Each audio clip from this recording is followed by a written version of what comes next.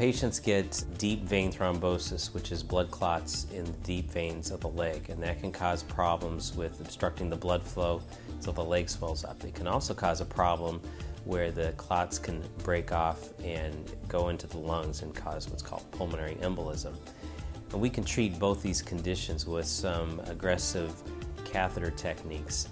And the way we treat the clots in the deep veins in the legs is what we'll do is we put the patient on their abdomen, so they're prone, and then we put a little tiny needle into the popliteal vein behind the knee, and then we can thread catheters or little tubes up the leg and into the clot. And then what we do is we give some clot busting drugs as well as some little catheters that can blend the clot and dissolve it, and then ultimately you can clear the clot, and so the leg swelling goes down, and you can also minimize the likelihood of the clots going to the lungs.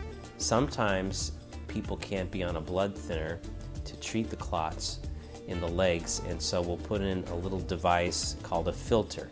A filter, it looks like an umbrella, but it doesn't have the material on it, and it goes inside the inferior vena cava, which is the main vein draining the abdomen, so it also drains both legs.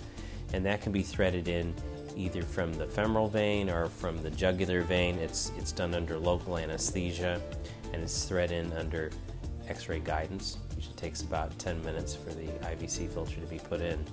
Now sometimes people don't need the IVC filters for a long period of time, and we try to remove these because they can cause problems if they're in too long. And so what you can do is, usually from a jugular vein approach, you can thread a special little catheter in to where the filter is, and then you can capture the filter and pull it inside a catheter and pull it outside the body so that the filter is no longer inside the vein.